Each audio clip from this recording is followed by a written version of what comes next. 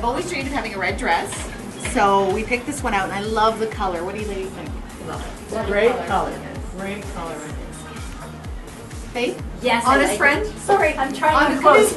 Honest friend, what do you think?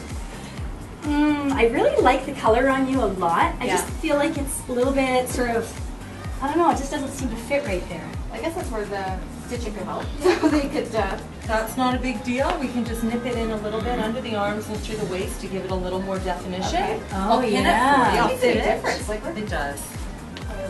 That's great, isn't it?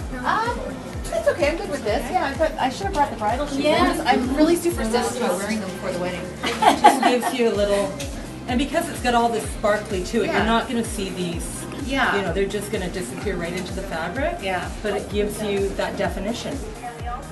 Okay, ladies, it's decision time. It's decision time. Will it be the red?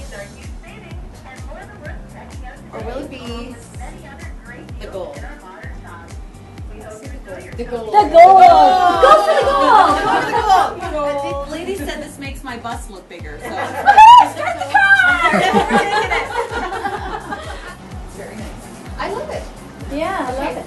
It's funny, I wouldn't have even without the belt in the way. Try the turquoise on, because the turquoise, the gray, the belt might be okay with the turquoise too. Okay. See? Hold the belt? All right. So you're my honest friend. You like both those outfits? I love them. Okay. She looks awesome. Okay, and guess what? They're going to go into alterations. They're going to be done in 2 days. We're going to show you what the finished product looks like. And the thing is, all of those things I tried on and I'm getting altered, I never would have taken them home with me after just walking out of the fitting room. So Stitch It is making it possible for me to walk out with them and feel great. So we're going to see what they look like when they're done.